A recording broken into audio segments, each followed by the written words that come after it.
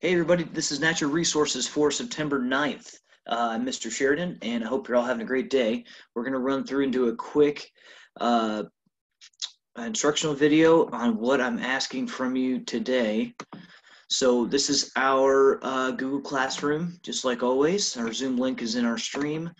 In our classwork section, every single day I need you to go in and do your daily attendance and your daily check-in. So if you haven't done those yet today, please get those done for every single one of your classes. Then for most of this week, this is probably going to be the only assignment that is listed in week 4 because it's what we're going to work on all week. Now, what you'll notice is that this looks a little bit different than yesterday.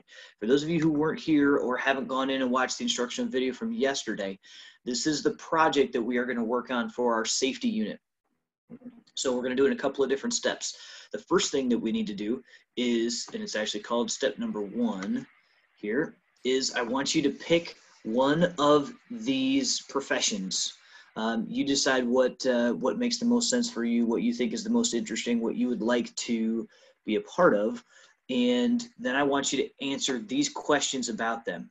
Okay, so what we're going to do eventually is that we are going to create a health and safety plan for one of these people if you decide to do this for a living, so that you would actually have a health and safety plan that's ready to go, that you could train some folks, you could show them what they need to do, what hazards they need to be looking out for, what PPE they need to wear, and that sort of thing. So step number 1 is I want you to research. You might want to pick a couple of these and just kind of answer some of these initial questions. You don't have to turn those questions in, but these are designed to get you on the right track as far as what types of things we should be looking for safety-wise in these careers. So this part, step number 1, should be done by today. If you haven't finished this up, go through and make sure that you answer all these questions for step number 1. Tomorrow, we are going to start actually putting together our health and safety plan.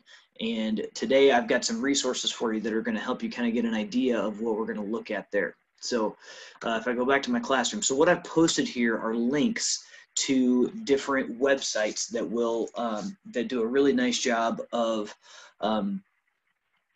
kind of laying out what a health and safety plan looks like for a lot of these things.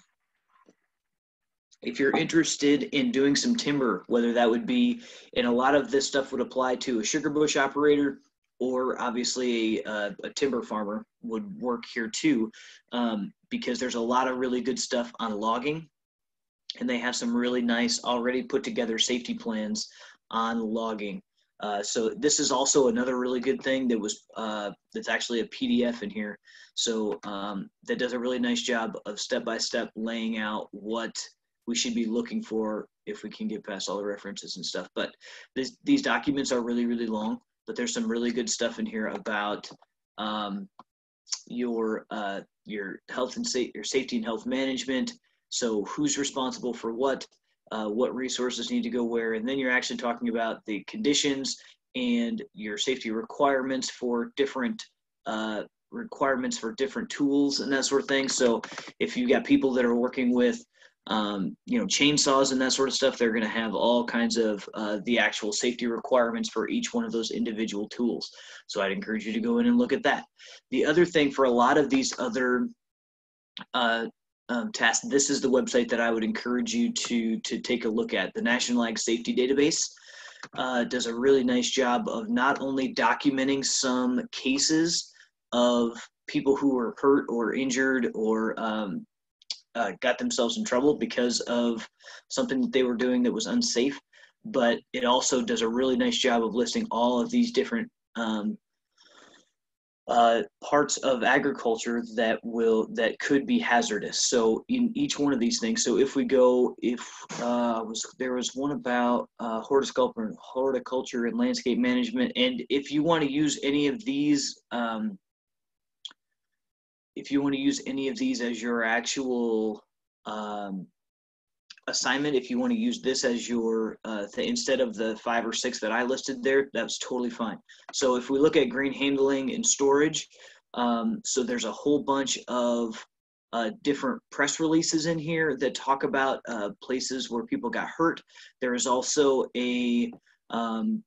some documents about avoiding risk when working and handling equipment, and there's a whole bunch of things in here. Okay, there's been dozens and dozens and dozens of people that have been hurt or killed in grain accidents. So this would be a really nice way to, if you're doing some row crop stuff and you don't have a section in there about grain bins, then you need to, okay? So that's something that we need to think about if you're interested in doing row crop safety at all, because it's something you have to do. So that's just an example of a couple of things of where you can, and actually Michigan State University put this together, so that's cool. So those are a couple examples of things that different ideas for you to actually go in and take a look at. So go through those links, find some new resources, find some things that you find interesting, and look at them from a safety angle on some of the careers that you are interested in the future. So if you have any questions, as always, please feel free to email me, and I will see you all tomorrow.